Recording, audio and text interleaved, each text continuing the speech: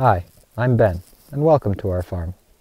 Our farm is located in the Canadian prairies in what is known as Canada's breadbasket, the province of Saskatchewan. Here, we work hard and do our part to ensure that the beef hitting your kitchen table is of the utmost quality and that the animals we produce are well cared for every step of the way. The story on our farm begins when that first seed touches the ground and ends with the sale of market-ready cattle. Our operation might not be much to look at, but it's living proof that you don't have to be fancy to be fully functional. And through these series of videos, I'm going to take you through and show you exactly what we do, but more importantly, I'm going to show you exactly why we do it. Let's check it out.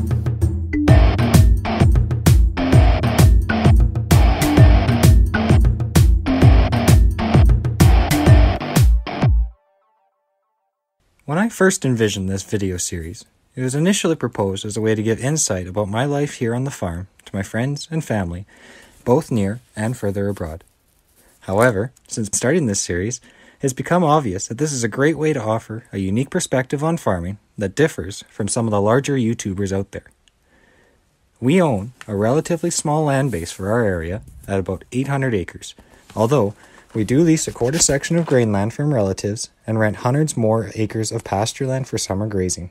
Our cow herd is right around the provincial average for size, but the farm also boasts backgrounding and feedlot operations. For the last generation or so, our farm's unofficial focus has been adding value without incurring dramatic risk. To explain this in better detail, it's important to understand the way the mainstream industry is set up here in Saskatchewan. The first type of operation you'll commonly encounter is what's called a cow-calf operation.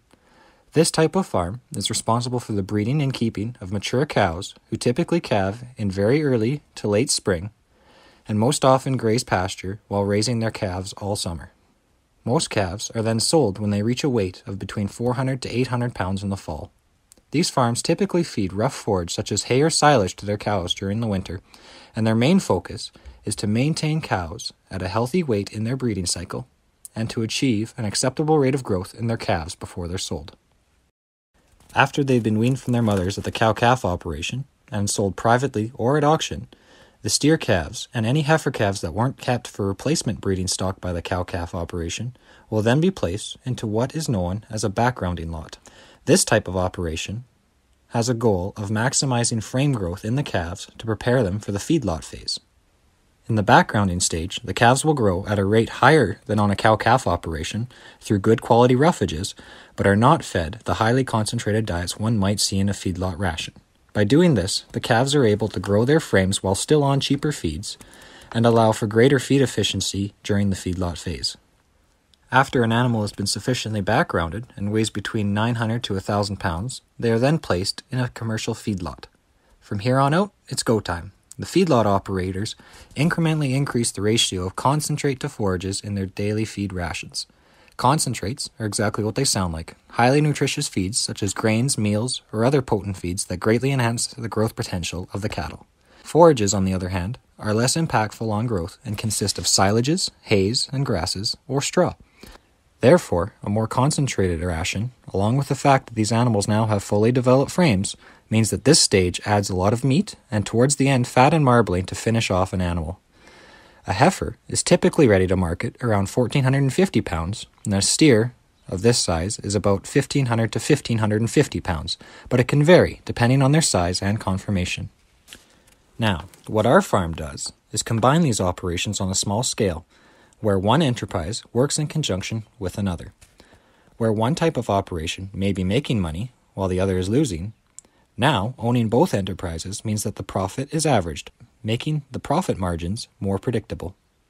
The same applies to cattle prices between the background lot and the feed lot, and grain prices between the grain farm and the feedlot, and so on and so on. As an added bonus, there are also other major savings to be had when owning a vertically integrated operation. For one, there are no marketing costs between the operations. Between selling commissions, brand inspections, checkoffs, and sales insurance, it costs us over $34 per head to market our animals once they're ready for market. Being able to save those marketing costs between the cow-calf operation and the backgrounding lot and a feedlot means direct savings on a very tight bottom line. In addition to that, there are also many savings in the condition of the cattle. For example, being familiar with their pens, not having to adjust to new surroundings, and not having to be extensively handled dramatically reduces the stresses involved with the entry into a new operation. On the other hand, getting foreign cattle accustomed to a new operation can cost weeks' worth of growth and contribute to greatly enhanced vulnerability to illnesses due to the stresses involved. Losses due to stress, illness, and potentially death are slashed dramatically in a system like ours, where the animals are simply put into the next pen over, get the same type of feed and the same type of feeding routine, and live in the same type of surrounding environments. In most cases, almost all vulnerability is avoided as the cattle advance into the next stage of feeding. So that's pretty much it. We realize that the way we do things on our farm is dramatically different from the way most farmers may operate, and we hope that this explains why we do the things that we do. We hope this video is informative to you, and we hope that you join us for the upcoming videos. Because we still farm every day while making these videos are going to be released sporadically. To ensure you have access to new content, subscribe and click the notification bell to be up to date with all of our video releases. Have a good one, guys.